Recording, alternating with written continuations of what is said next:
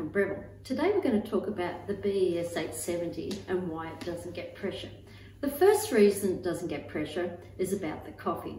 So just have a little understanding about coffee. Coffee's roasted.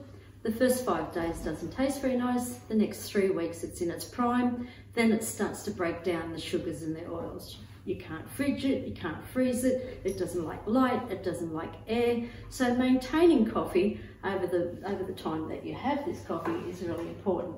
So you might want to get yourself a little vacuum sealer to maintain it. It won't prolong it, but it'll maintain the coffee. So coffee in its prime will only last for 4 weeks before it starts to break down the sugars and the oils. So that's the most important thing. So you must get coffee directly from the roaster or directly from the coffee shop. No good coffee comes from a supermarket. The next thing that's important is the dose. So this is the second most important thing. So if I don't put enough coffee in my group handle or portafilter, I won't get enough back pressure to lift the dial. So we'll show you examples of that a little bit further down and show you with or without the amount of coffee that you need in the dose itself. And the third most important thing is the grind.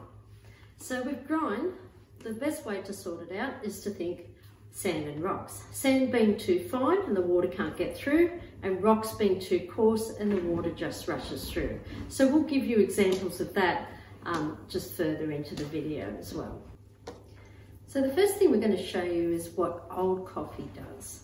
So these beans here were roasted back in February, on the 13th of February this year. So we're going to put some of them in the BES870.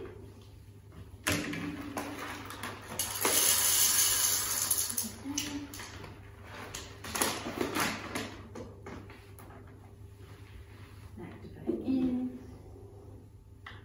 Ready to go. So I've already purged the machine, I've just purged the machine just to prime the machine. So when you're first starting up the machine, you should always prime the machine to get it ready. So now let's start. You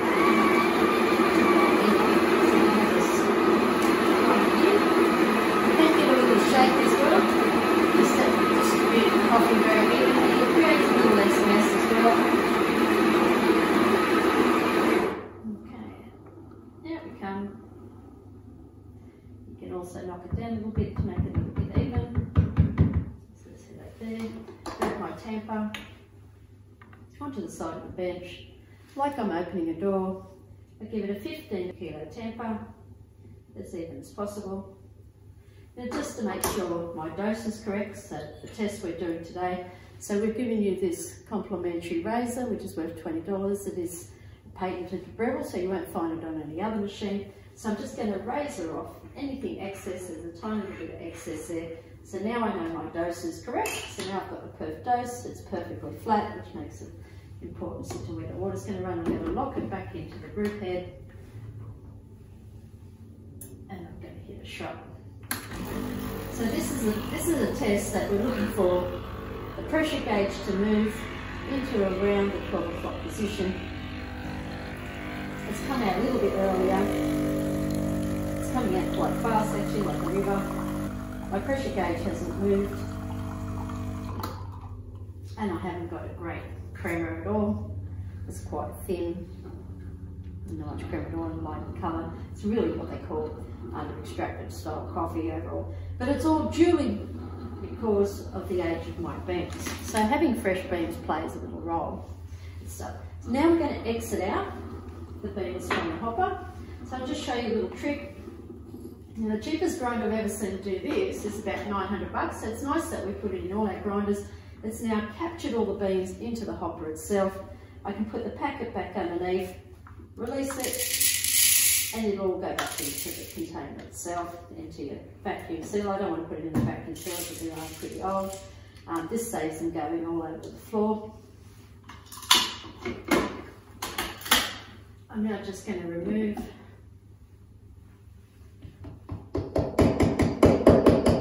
the last of those beans.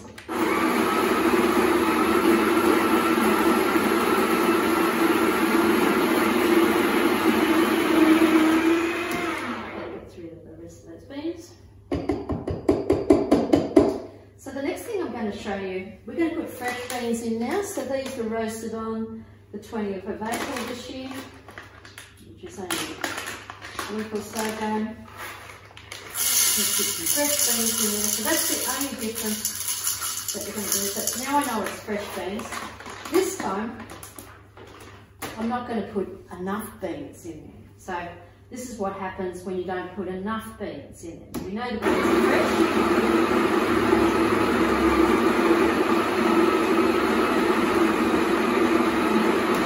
I'll stop it halfway. So it looks like I've got a fair bit of coffee in there. As you can see, my silver band on my coffee ring is quite low. It should be about this position, so I'm putting less coffee in there. And this is why a single cup is not recommended. You should always use the 2-cup filters on your machine to have the best results and to get the right pressure. Single cup will never give you pressure. So this way I've got fresh beans, but I haven't got enough coffee in there as such. So now we're going to run the machine. I'll probably get very similar results.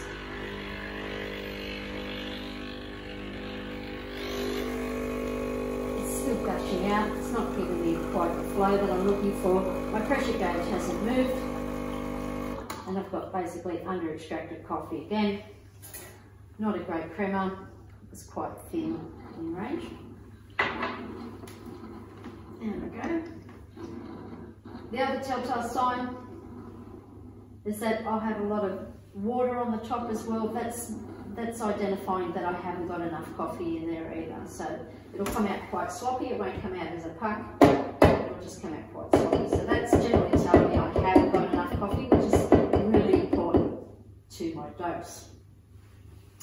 So we talked a little bit earlier about why the pressure gauge doesn't move into the right position. And the third reason is the grind itself. When you're associating coffee is sand and rocks. Sand being too fine and the water can't get through, rocks being too coarse and the water rushes through. So if I go extremes, so we're going to go extremes, we're going to go to the 1 setting for the first one, which is the sand scenario. If I have used coffee previously at a different setting, I need to get rid of a little bit of the coffee that's in the chamber itself. So there's a little bit of coffee in that chamber, so I'll get a correct reading. So this is the 1 setting. So just filling the brew handle out now to get my dose correct. Dose is the last thing that you want to set up on these machines, because I can sort of fudge that the whole way through by using the base itself to get the right part out. Okay, I know I haven't got enough coffee there. There's certainly not enough coffee on that side. So I'm just going to give a little bit more coffee to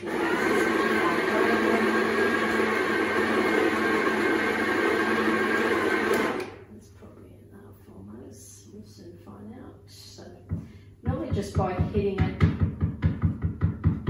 as much as you can and then ironing it out, generally gives me a good range of dose. Just to check that, grab the tamper, pop it onto the side, like I'm opening a door, give it a 15 kilo tamper, making sure that that silver line, as you can see, is at the edge of your group handle filter itself. Give it a nice little push and twist. Now I'm just going to check to make sure I've got enough or I haven't got enough. It's absolutely spot on at the moment, which is good, so no excess there. So now I know I've got the right dose, so that won't interfere with what's going on with the actual gauge. Now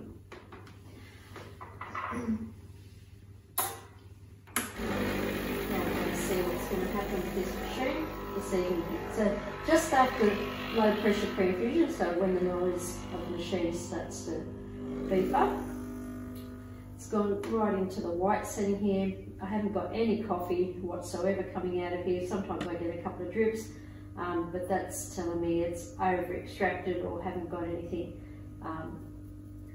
as far as the grind is going. So that's just too fine and over extracted and burnt coffee itself. That's the fine setting. So now we're going to the coarser setting. So I've got it all the way to the 16 setting. Now, part of that will be still at 1. So I've got to get rid of a little bit of the excess to get a true reading here. And now the rest is at 16 setting. So I want to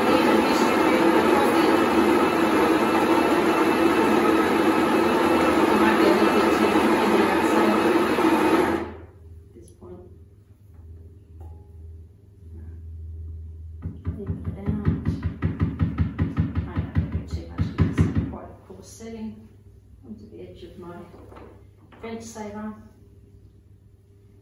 That's definitely too much in there because it's very coarse. Get rid of any excess because we want to get my dose correct, so this little tool will help me set up the machine itself. Anything excess. Now I've got the right amount, but we know it's very, very coarse. Lock it into the group there. Of course, one little shot between each shot, so get rid of any excess coffee. It also primes and gets the temperature correct. Okay, now we're going to hit the coarse setting. So we want the coffee to fall just after lower pressure pre-infusion, so when the machine is slightly noisier. So it's a little early, as you can see, and then it's gone into high pressure. It's already coming out very watery. My pressure gauge hasn't moved, as you can see. It's very under-extracted, very light in colour, of course, and very watery, the end result that's come out of it. So now we've got to try and find the right setting for this machine. Alright, so we're going to start at 8 and try and find out where we're supposed to be. So setting up at 8.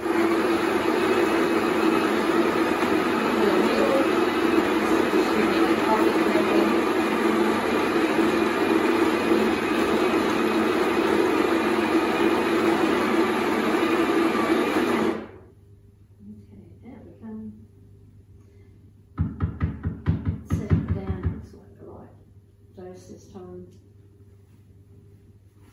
The tamper onto the bench saver. Push, a little polish. Get rid of any excess. And then my dose is correct.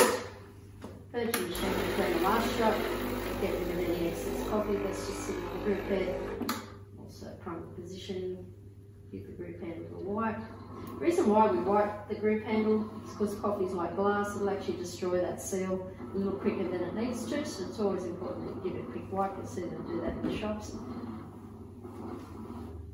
And glass. And let's see what comes out of that. So we're waiting for low pressure pre-infusion to finish its run. Early. And it's right on 9. That's actually not bad. 8 was a good setup for that. I've got the right pressure, as you can see. I've got the right flow. So I got really lucky, and 8 was the setting. Obviously, if I didn't get that full pressure, or if it came out a little earlier than that, I'd have to go finer. If it came out early, if it comes out later, then I know I need to go a little bit coarser on that setting. But 8 seems to be the right setting for this machine.